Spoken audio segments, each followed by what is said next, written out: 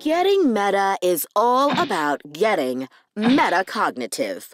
That means employing metacognitive strategies that can help students acquire, retain, and transfer new content. That's easy to say, but getting meta is tricky business.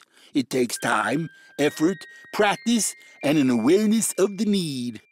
I'm glad you brought up awareness. I used to be one of those teachers that didn't really think about the need to get meta.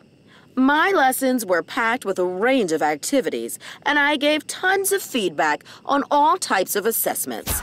Problem was, most of my students really struggled with applying the learned material to new circumstances or hanging on to it for extended periods of time. They seemed to be getting it, but they really weren't. I have an eerie feeling like someone's been spying on my classroom. So, how can you get there? Well, that brings us to our title, Getting Meta. You see, studies have shown that giving students practice with metacognitive strategies can improve how well they transfer knowledge to new contexts and how long it sticks around in their noggins. Metacognition is a path to understanding. I thought metacognition was merely thinking about your thinking.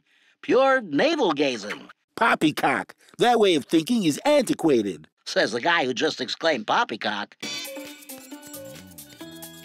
Recent research has demonstrated that effective learning involves planning and goal setting, continual monitoring of one's progress by identifying what you know and working on what you don't know, and then adapting as necessary, all of which are part of metacognition. The benefits of metacognition come from using strategies like self-questioning, annotated drawings, concept mapping, checklists, and reciprocal teaching, to name a few.